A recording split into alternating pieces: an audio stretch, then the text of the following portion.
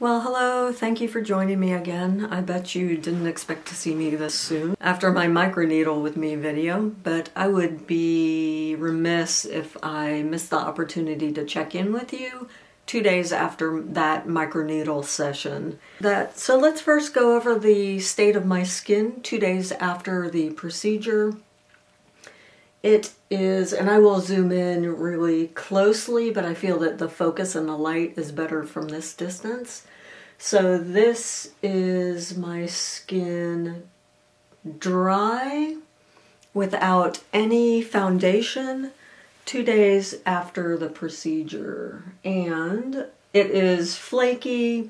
Basically in the mornings, days 1 and 2 following the procedure, I wake up, use my serums, with the exception of vitamin C, slather on moisturizer, and then a mineral sunscreen. And currently I'm using, my current mineral sunscreen of choice is the May Love, which I love. So on day 2, I do frankly notice that my skin is dehydrated. It is beginning to flake. If you use prescription strength Tretinoin or Retin-A, then you'll be very familiar with the kind of flaking.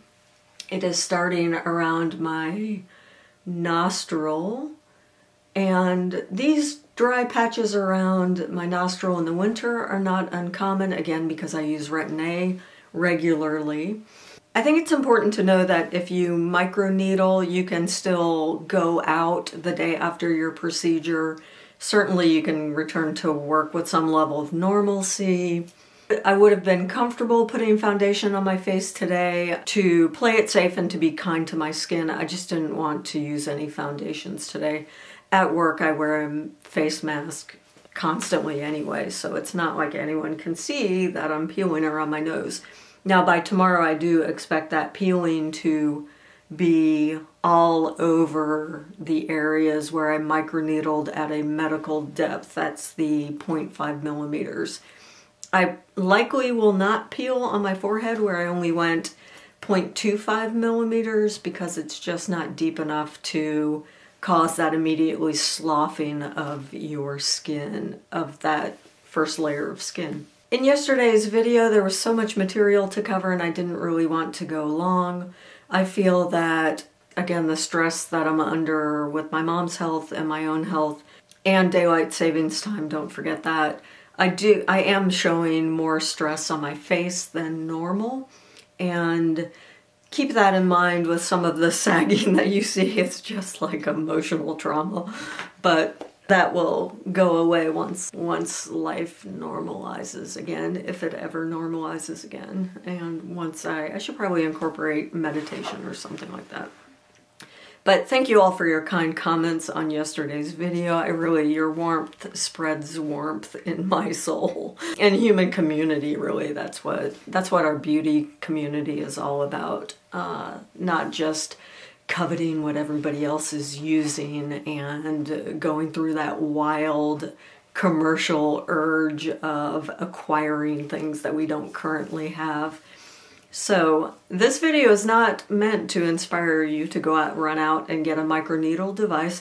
I thought about it for about a year before I purchased. It's a fairly, like any kind of skincare technology. There's significant research showing that microneedling medical depth, 0.5 millimeters or above, does induce collagen production in the skin, but it does so by creating mini wounds. So the value to you is just you get to see the impact of my 3rd monthly microneedle treatment on 53-year-old real-world skin, and I will get a series of close-ups now that I will use on subsequent monthly microneedling journeys, which I will share with you so that you can see what that journey looks like.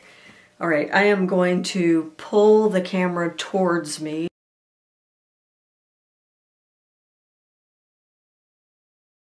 And this is not a flattering lens for proportions, but I do want to get some really good close-ups of my problem areas, and I'll point those out as we go.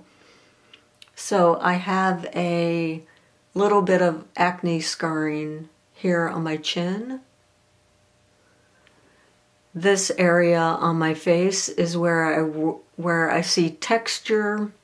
It is not just the folding in my nasolabial fold, but this is sort of my problem pore area. It's not just pores though. There is a slackening of skin tone.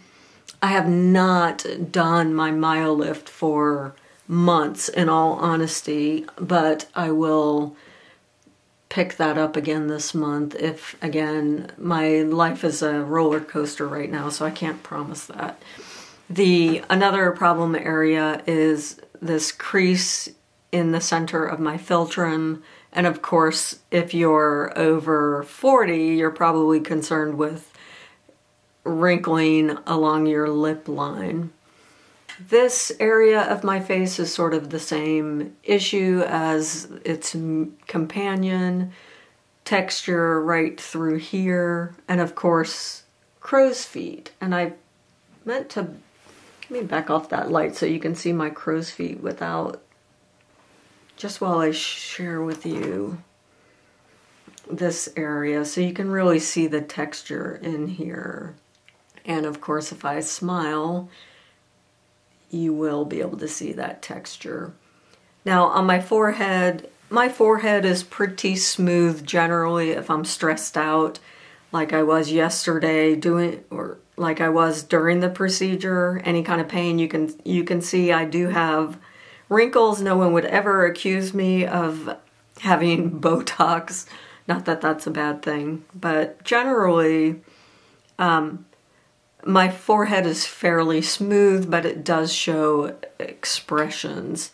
So I hope those close-ups help. I'm happy to share those close-ups with you, not just for you, but for me as I document this journey with microneedling.